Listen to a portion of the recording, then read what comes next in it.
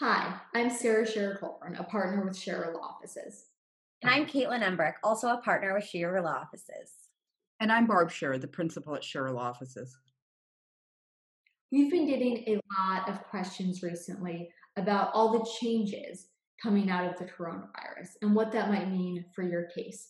Questions like, when is my court date going to happen? If I am charged with a crime, what about my speedy trial rights? A lot of the questions I've been getting have been stemming from the stimulus checks.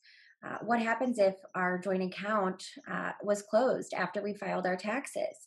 What happens to the stimulus money? How do we divide it? What about with the tax extension? Who's going to claim the child? And one of the big ones I've been getting is I've been laid off. I can't make my child support and my maintenance payments. What do I do?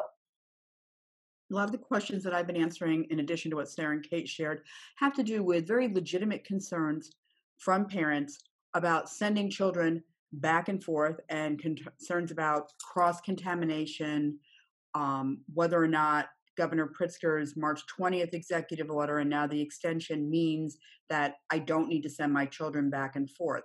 Also, concerns about if somebody in the questioning parent's household or in the other parent's household may be a first responder, may be working at a restaurant, maybe they're in the transportation industry or working at an Amazon warehouse.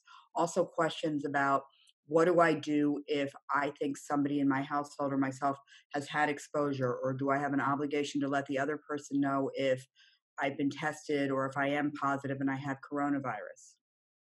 If you have these questions or others, you are not alone.